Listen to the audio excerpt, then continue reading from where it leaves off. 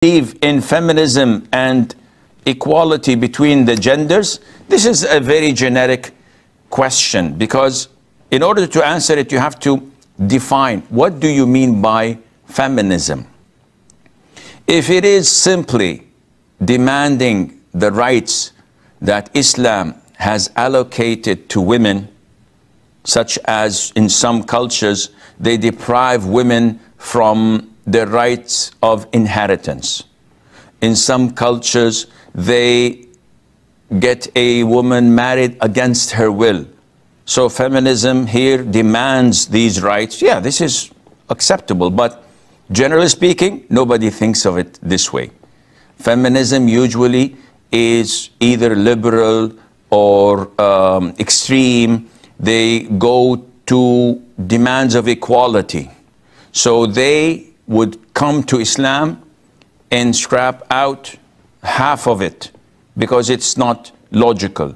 Why does a daughter inherits half the son's wealth when the father dies? Why does she get half of it?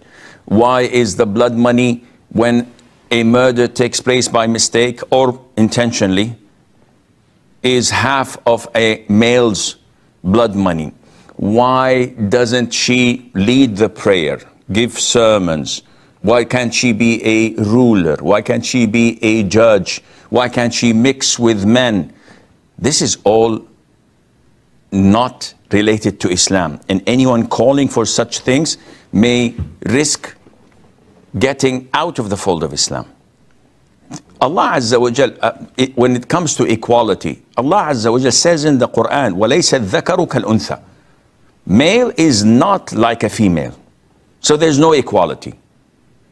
And whenever women want equality, then they should conceive 1 year and the following year let their husbands conceive. When they oppose, they want equality, they should oppose a man marrying more than one wife, which is mentioned in the Quran and the Sunnah. Well, that would be totally blasphemous. Yeah, you would have exited the fold of Islam 100%. Therefore, this concept of feminism is totally against Islam.